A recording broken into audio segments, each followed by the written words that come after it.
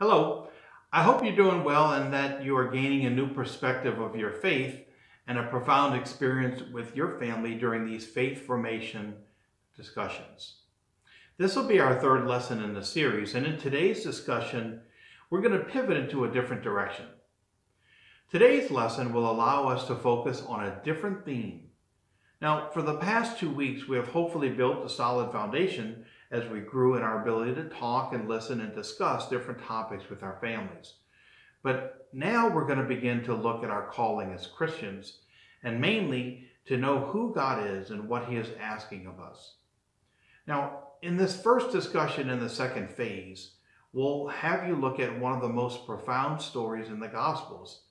It's the stories known as Peter's confession, because in it, Jesus compels his disciples to look within themselves and try to understand who Jesus really is. As we peer into the story, I'd like for us to place ourselves in the scene. We've all heard the story before, but this time I want to highlight a few aspects for you. At first, the circumstance is pretty mundane and ordinary. Jesus and his disciples are walking along the way, traveling from one town to another. And in a casual way, Jesus inquires from his disciples as to what the people in the towns are saying about him. Now, it begins as a simple conversation, seemingly to pass the time as they walk along. But after asking them what others are saying, he changes the question to a more profound one. Jesus now asks them, each individual disciple, who they think that he is to them, each individually. At the outset, this seems a simple question given the answer to the first question. However, the significance of what Jesus is asking them cannot be understated. Why is that? Well, the first clue is the location of what is being asked. In the story, it states that they're in a region called Caesarea Philippi. Now, for most of us, that may not mean much. However, there's an interesting historical fact that makes this location very significant. On the exact spot in which Jesus asked this question, there was a huge temple built on a high cliff that is surrounded by rock. Now, this temple was built for Caesar Augustus in honor of his father, Julius Caesar. There's a very involved historical reference to this, which can be viewed on the Lectio series on Peter, which is available at formed.org. This is an online resource that's offered by St. Anne Church for free to its parishioners and friends. I'll provide the link to this on the church website in the description of this lesson, and I hope you have a chance to view it.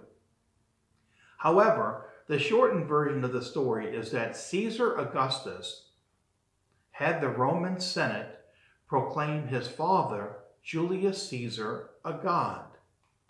Now that Julius Caesar is dead, his son, Caesar Augustus, is now in power and is by default now the Son of God. He therefore proclaims himself as divine as well. So this temple was built in honor of Caesar Augustus by Herod the Great. So you can see there's a lot of characters that you know about, some in scriptures and some from other sources. And this will give us a background to the scene of Jesus and his disciples. So with this context in mind, Jesus asks the question of his disciples in the shadow of the temple of Caesar Augustus, the proclaimed Son of God. He asks them, "Who do you say that I am?" Then it is Peter's response that brings the story to a climax. Peter boldly states that he has come to believe that Jesus is the Son of the living God, in direct opposition to Caesar Augustus, who is the son of the dead emperor and proclaimed God, Julius Caesar. So the question of Jesus takes on a new and deeper significance for the disciples, but for us, 2,000 years later, the question still remains. As a Christian, our confession and profession should also be that Jesus is the Christ, the Messiah, the Son of the living God. It is our primary admission as a Christian. Being Christian, that's what we believe. Think about it. Even our name Christian implies that we believe that Jesus is the Christ, the Messiah. However, we're constantly bombarded every day by challenges to our allegiance.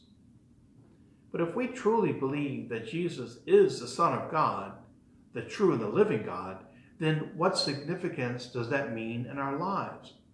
In other words, if we say that we're Christian, then so what? After this profession of our faith, what comes of it? For instance, if we believe that Jesus is the Messiah, the Christ, the Savior, and that he died to save us from our sin, then what are we doing about it? To put it in another, maybe more profound way, is to ask the question, if we truly believe that Jesus, who is the Son of the living God, who came into the world, lived and preached, suffered and died, then what importance does that hold in our lives? When we gather each Sunday in celebration and remembrance of what Jesus did for us, do we attend with a joyful and grateful heart? Or do we attend begrudgingly, out of a sense of obligation? Or frankly, maybe wish we were somewhere else? Or, even more offensive to God, maybe we wish we weren't even there at all. Remember the story of the priest and the homeless man in the introduction video? If not, go watch it again using the link on the church website. The question that we need to ponder is if we truly and completely believe all of the teachings about Jesus, do we take all that has been given us, all the gifts, all the time in the world, do we hoard it for ourselves and for our benefit alone? Or do we make the conscious decision to live the life that Jesus and the saints exemplify for us? See, this consideration must be a part of our Christian lives every single day. Our answer to it impacts everything we consider, everything we do, every day of our lives.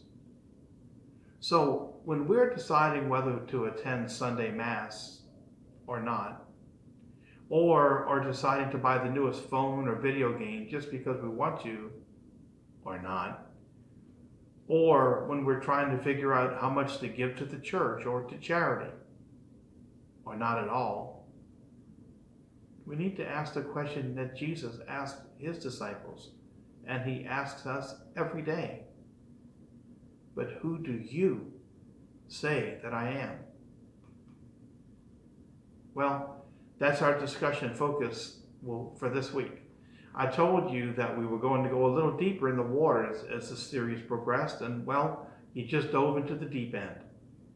I hope your discussions and meditations on this week's theme will guide you to a deeper relationship with God.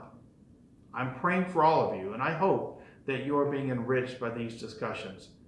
I look forward to seeing you next week as we continue to grow in our faith in the St. Anne Family Faith Formation Series. May your family be blessed this week as God continues to help us to know him, to love him, and to serve him more each day.